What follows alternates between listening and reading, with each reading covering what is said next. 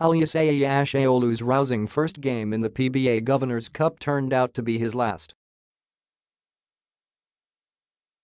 Ashaolu, who starred with 33 points and 23 rebounds, is set to be replaced after he suffered a partially tauten patellar tendon in his right knee.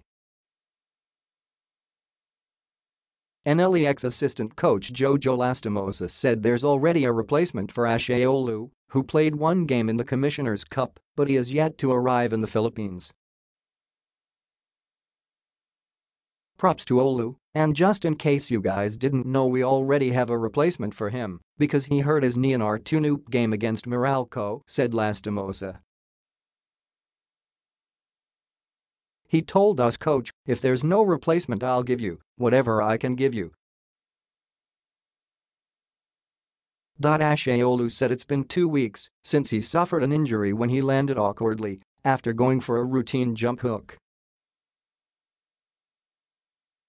"I'll try to keep playing as long as I can. I don't want to stop playing, but obviously I got to take care of my knee for my future," said Ashaolu. "But I'm here to do a job, so we'll figure it out with the doctors."